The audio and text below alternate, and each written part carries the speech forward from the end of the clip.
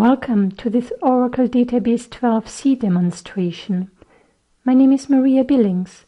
I work for Oracle Server Technologies curriculum. This demonstration shows you how to use the predefined SYSBACKUP privilege and user. Oracle provides them first in Release 12.1 to facilitate the separation of database administration duties. We will create simple test tables without any grants to show you the difference between SYSDBA and SYSBACKUP. At the end of the demo, we log into RMAN with the SYSBACKUP privilege and execute some RMAN and SQL commands. For example, the select and describe commands whose functionality have been enhanced in Release 12.1. On the slide you see the precise steps that we will be taking.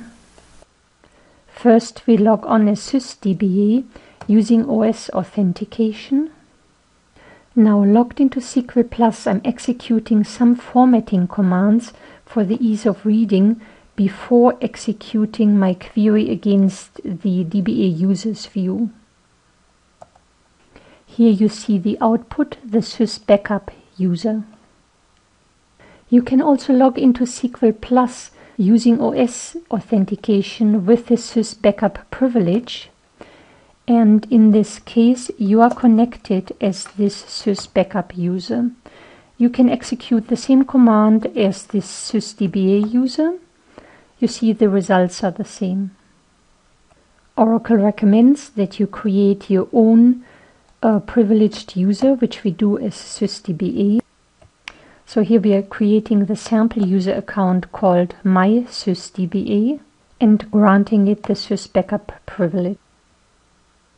We can review again the account status for all users who have the word sys as part of their name, and you see the newly created user account.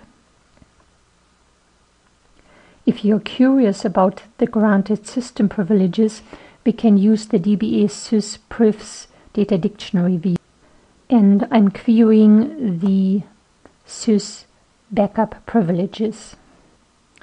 The column ADM means that backup does not have the with admin option, and COM means it is common, yes, for container databases of Oracle multi-tenant. To view details about the granted role, we use the DBA role privs data dictionary view. Let's create a test table space.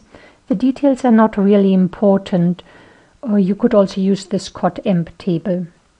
So I'd first like to show you the just created test tables. Here they are.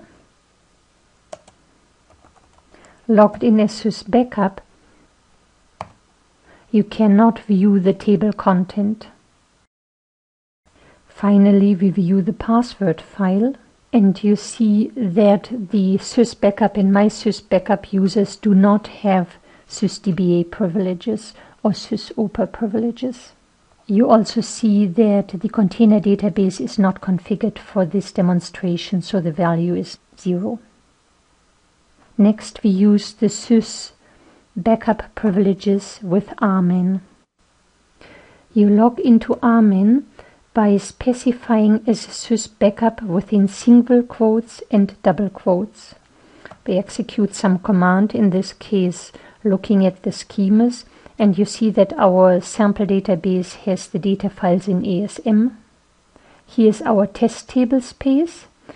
If you're curious about the content of the test TBS, you can execute a select command from within RMAN. With 12.1 that is simplified. You do not need the SQL keyword anymore. We can also execute queries and see that this database is in archive log mode and open read write. You can use the describe command in RMAN, as you see here within the spelled out version, or you can use the abbreviated DESC. On the slide you see the steps which we just covered in this demo. Thanks for watching this demonstration.